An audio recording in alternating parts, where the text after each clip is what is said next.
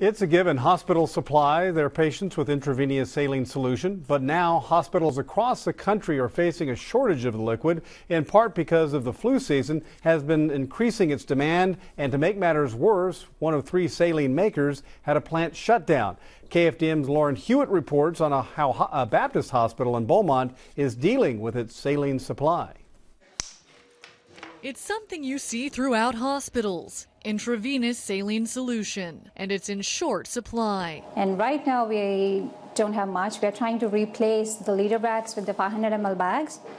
But I talked to my buyer today and he said that they're having trouble getting the 500 bags as well. Which leaves hospitals nationwide searching for alternatives. The other alternatives would be using lactated ringers or other isotonic solutions, but the problem is they are also short right now. Jahnavi Karri is a clinical pharmacist for Baptist Hospital. She says a saline shortage is just as important as any other drug shortage. Everybody uses, and nobody thinks about saline as a drug, and you use that a lot. Now, once you have a shortage, you understand how much you're using.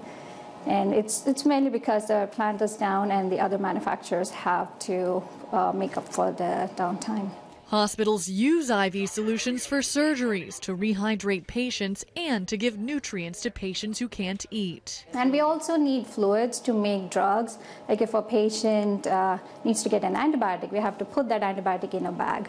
Baptist Hospital in Beaumont just received a shipment of about 1,300 saline solution bags. They go through about 1,400 bags in a week and are already looking for their next shipment. We are trying to move around the stock we have in the hospital, like ER uses a lot, ICU uses a lot, so we are trying to allocate drug to the appropriate floors, notifying the physicians of the shortage and asking them to really evaluate the need for IV fluids in these patients. Making sure patients who need it most will have it. In Beaumont, Huet, KFDM 6 News. The clinical pharmacist says it is possible to make intravenous saline solution, but time and resources would be too demanding.